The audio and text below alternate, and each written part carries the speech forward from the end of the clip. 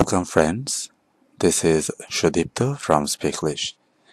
Today we are going to learn about subject-verb agreement, and there we have a question with which one is correct.